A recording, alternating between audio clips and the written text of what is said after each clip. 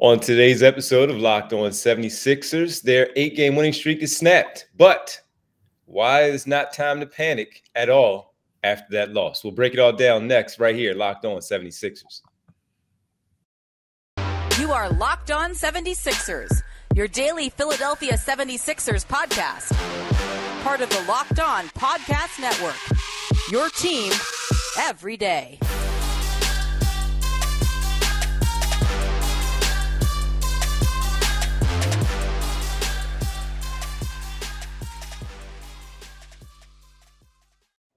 Welcome, you're Locked On 76ers. I'm Devon Givens from 97.5 The Fanatic Radio in Philadelphia, alongside my co-hosts and partner, as always, Keith Pompey, Sixers beat writer for the Inquirer.com. What's happening, Keith? What's good, D? How you been, bro?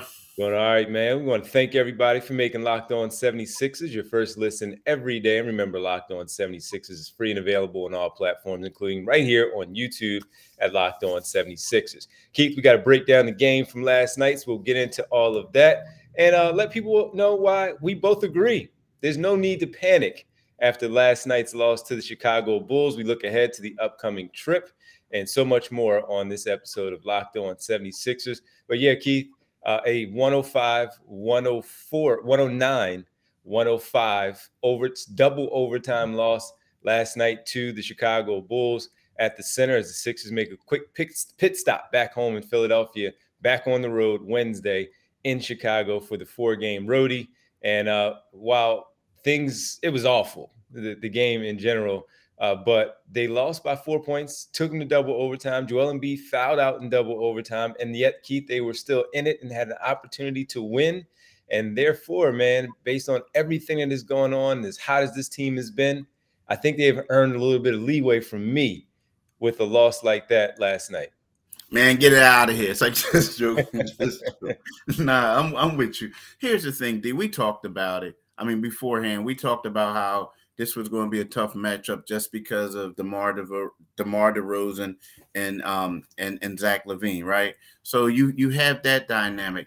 And on top of that, the Sixers, they've been playing extremely well. And as you said before we came on, it's as if they're still on the road. You know what I mean? Like, they basically got off a 3-game road trip, came home, changed their laundry, played a game, and go right back. And D, you've been covering the NBA longer than me. You know that first game back off of a road trip is always a tough one. Now you got to go back on the road. So when I look at it, I saw a team that looked tired. That's what I saw. But I also look at this as probably a good test for them because things just didn't go right for them. So this is something that they could build on, maybe refocus a little bit. But nah, I'm not really concerned. Like you said, Joel Embiid fouled out.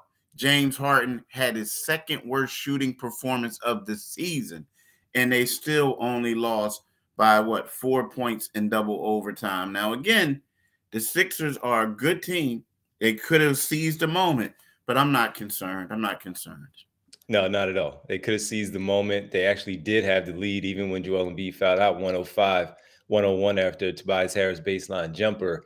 But then DeMar DeRozan hit 2 baskets while he was fouled on the second one, missed a free throw to tie it at 105 each. The Sixers had another opportunity to get something done, but James Harden turned the basketball over. So, there it was. And a big part of the loss last night was the 21 turnovers that they had, leading to Chicago's 24 points the other way. And even with that, I thought the Sixers defense was still decent, still good enough to win the game. They only gave up 109 points to that Chicago team that can score the basketball. So, yeah, man, for this one, honestly, it was just one of those games. And you look at it, and if they win it, you're like, okay, cool. Let's throw this tape away. We stole one. We snuck away with the victory. But even in this loss, you take a step back, you see what you did wrong, and you just move on. I thought they would lose one of these 2 games to Chicago, and they lost this one. Now, rebound, go back on the road, take it, because I actually think that was the better loss to start the road trip. So now they can get the road trip underway with the victory and regroup, reestablish themselves again on the road, living out of their suitcases, and knowing that they have not only Phoenix, Golden State, but also Denver on the back end of that trip. So I thought they would lose one. They dropped this one. This wasn't the one that I thought they would lose, but I took some positives out of it because I thought they played hard and they never quit. They could have given up because of what the game looked like and how it was all playing out, but they didn't. They kept fighting through it. They kept playing. They kept trying, and everything was just sloppy. Tobias Harris turned the ball over. Embiid turned the ball over 5 times. Same thing for James Harden. They just had some timely turnovers that you didn't want to be timely, especially live ball turnovers where they were going the other way. Timely turnovers, right? Right. Where they were going the other way for some fast break buckets on the night. So you give credit to Chicago for hanging in there. They've won now 3 in a row. They're 8-4 with Pat Beverly in the starting lineup since they acquired him. So they got to regroup and be ready for him on Wednesday when they play the Chicago Bulls in Chicago. So, but I'm not concerned at all, and that's just what they've built up from all of us, the way that they've been playing since December, and that's just how it goes. When we come back, we got to talk about James Harden because Doc Rivers put a little something out there also, thinking that make us think about why he did perform the way he did last night, talking about maybe dealing with that foot soreness while playing last night. Let's get into that a little bit on the next segment right here, Locked On 76ers. Let's talk about Prize Picks, right? Nah, I'm sorry, Prize Picks. We ain't gonna talk about y'all today. My bad. Don't kill me. Let's talk about FanDuel. So look, FanDuel, I love FanDuel just like I love Prize Picks, right? Now here's the reason why I love FanDuel. Because you know what? The NCAA tournament is heating up, and now it's the perfect time to download FanDuel, America's #1 sports book. Because new customers get a no-sweat first bet up to $1,000. That's bonus bets back if your first bet doesn't win. Just download the FanDuel Sportsbook app. It's safe, secure, and super easy to use. Then you can bet on everything from the money lines to point scores to threes drained. Plus, FanDuel even lets you combine your bets for a chance at a bigger payout with a same-game parlay. So don't miss the chance to get your no-sweat first bet up to $1,000 in bonus bets when you go to FanDuel.com/LockedOn. That's FanDuel.com/LockedOn to learn more. Make every moment more with FanDuel, an official sports betting partner of the NBA. And then when you get done with that, go to, the first bet stuff. Peace. Welcome back to Locked On 76ers, and thank you for making Locked On 76ers your first listen. For your next listen, check out the Locked On Now podcast. Nightly recaps of every NBA game with analysis from our local experts is free and available wherever you get your podcast. Keith, James Harden, 5 points, 12 assists last night. The 5 turnovers that we talked about. Picked up a couple of rebounds in there as well, but he was 2 for 10. 2 for 14. 2 for 14, 0 for 6 from 3, and only 1 free throw. We just talked about it being a scheduled loss and all that. So I would just let that one go. He just looked out of sorts. He was off, just fumbling the basketball. I've never seen him so loose. He's had higher turnover games where I thought they were bad, but this one was worse because you watch him and he's dribbling and the ball is just going off of his hands. And you're like, what is going on with James Harden? He even had the game off on Saturday where he didn't play against the Indiana Pacers. What's up with him? But he wasn't good. And then Doc Rivers later on in the post-game press conference mentioned how this foot soreness, which he missed the game for on Saturday, might have been bothering him. Is that an excuse, or is that something that is real? And even if it was real, is that an excuse that is real that Doc Rivers probably didn't need to share? I mean, I'm glad he shared it. I mean, you like transparency is always best. I mean, the thing is, there's something that you got to monitor at least. I mean, because when you look at it, well, that's why they give him the days off.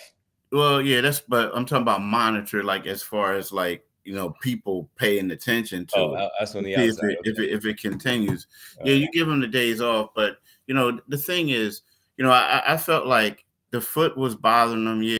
Yeah, but also I felt like Pat Bev was just getting all up in the skin. I felt like DeMar DeRozan was stripping him too. Like, you got to understand something. Pat Beverly used to play with him. He's a competitor. He knows what he knows. Like, what James is going to do. And people forget him and DeMar DeRozan both grew up together in Compton. Now, they didn't go to the same high school. I don't even know if they lived in the same neighborhood, so to speak, but they both came out of like high school together, I believe the same year. They're like a month apart. So that's kind of like a rival. Two McDonald's All-Americans from the same area. Come on now. So I think that's that competitive thing. The one thing that I may be a little concerned about when I look at this is that he is, and again, James has been playing great, but they went up against Cleveland, high turnovers. Then they play Charlotte. Yeah, you can smack Charlotte, right? And then all of a sudden they come here, high turnovers. So that's just something that the 76ers have to monitor. And the fact that Doc did say something was wrong with the foot, I know some people are panicking, other people are being dismissive with it. I just think it's something to just pay attention to, just to see how it is, because at this particular time, just about everyone is playing with an ailment, right? I mean, there's no healthy people there, but this is just something to monitor. And he didn't look like his normal pep in the step, in the locker room yesterday. Now, he wasn't like as bad as he was before, but this is just something I think that we all should monitor. There was no need to have a pep in the step after that stat line that he put out there.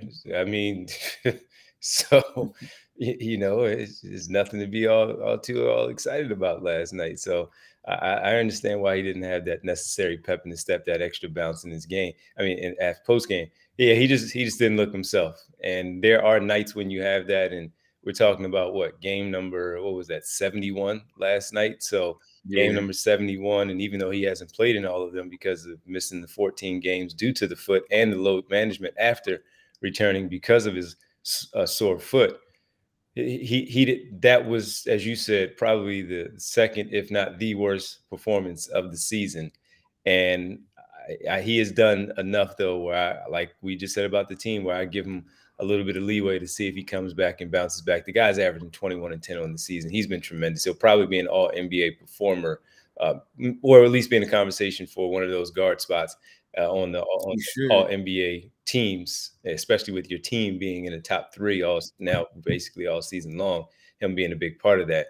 Let's see. That is something to monitor. I agree with you that we'll keep an eye on it, see how he comes out, and see if he's ready to play. See how they list him on the injury report too by tomorrow for his availability for the game against the Chicago Bulls. So we'll see. But bad performance, and Doc Rivers said it. But let's see how he bounces back from that awful game. All right, we come back. Keith, we need to talk to the folks. You were in the building last night. The team did honor at halftime the 82-83 Sixers. We need to talk about what it was like in the building and share what it was like also at the practice facility earlier on in the day when we were both there with all the greats back in town. We'll do that next, right here, final segment, Locked On 76ers.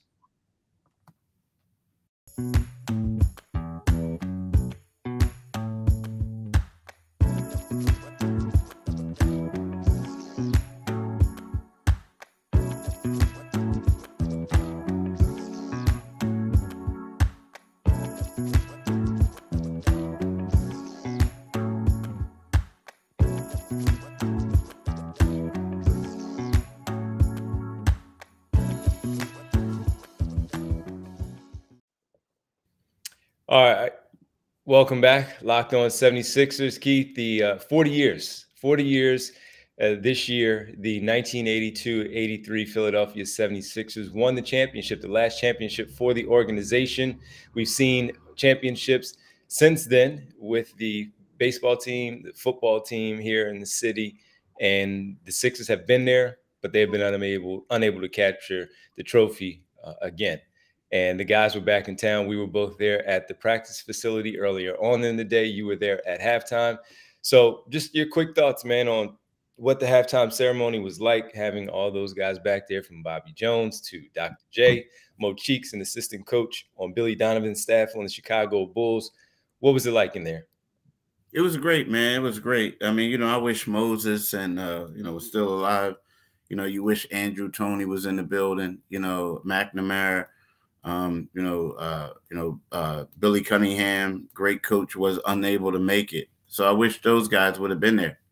But the thing to me was seeing Mo Cheeks, because Mo Cheeks was, of all of them, you got to say Dr. J is like the longest tenured Sixer with them, but Mo Cheeks went on to become a coach, and he's an assistant coach and a coach for the Sixers. So to me, even though they traded him, he was Mr. Sixer, you know what I mean, for the longest time. And they little riff with the organization, but the fact that he was able to come, I mean, they played his team, so he had no excuse. But the fact that he was out there with the ceremony was really kind of not touching, but it was a good moment for me. Like, I really enjoyed seeing Mo Cheeks out there. Yeah, so he wasn't at the practice facility earlier in the day for obvious reasons. He had some work to do.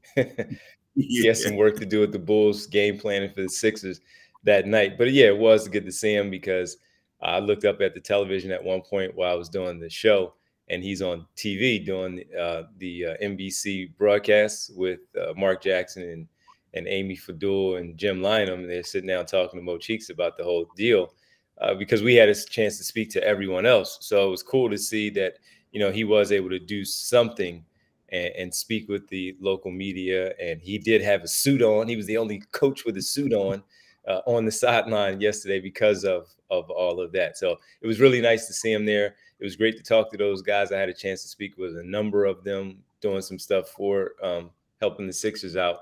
And it was really cool. And even when we were in the gym talking to Earl Curitan and Clint Richardson, those dudes have stories, man. They can talk, and they have a bunch of stories. It was great. It was great. And to have them commingle now with the current group, where there are a lot of parallels with these two teams, with the losses that the Sixers suffered in the past before they won the championship in '83, and what the Sixers, not on the same level because of the second round losses, this current group has had under the Embiid era, between he and Tobias Harris dealing with a bunch of those, and even Tyrese Maxey the last couple of seasons, where there are a few parallels. And those players talked about it, where they see the same thing, but they also mentioned how they see where this team is really pretty well built and primed to finally win it, and hoping that they actually do win it.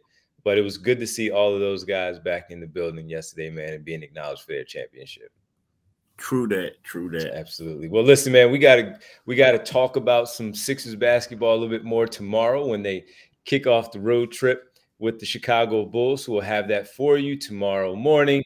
But first, we got to thank you for making Locked On 76ers your first listen every day. Now make your second listen Locked On NBA.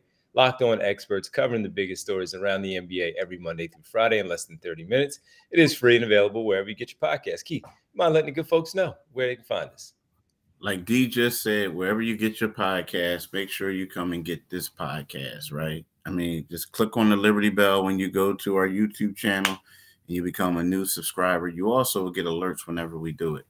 Today, my man D is going to be on the early shift. So from 2 to 10 p.m. 2 to 6 on 90. I mean, excuse me. That's a long day. Yeah. 2 to 6 p.m. You know what? I'm looking at it, but I'm like, 2 to 6 p.m. So you're gonna be on TV. Yeah, I got TV today. Yeah. Okay, player. Okay. Hey, so y'all really need to tune in. So D's gonna be on TV from 2 to 6 p.m. Holding it down. And the radio side. On the radio side. But the radio, you know how it is. You know how this stuff is.